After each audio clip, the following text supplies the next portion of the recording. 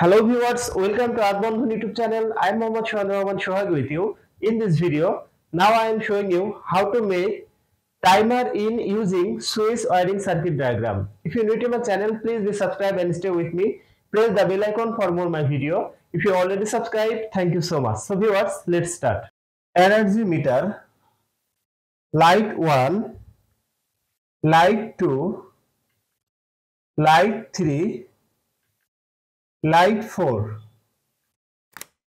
MCB circuit breaker, ELCB circuit breaker, relay 1, 2, 3 and 4, phase connection input to energy meter, neutral connection input to energy meter, neutral connection from energy meter to connect ELCB circuit breaker, phase connection from energy meter to connect MCB circuit breaker, phase connection from MCB circuit breaker to connect ELCB circuit breaker, phase connection output from ELCB to connect relay 1, phase connection from relay 1 to connect relay 4, relay 1 to relay 2, again relay 2 to connect relay 3 and relay 3 to connect relay 4.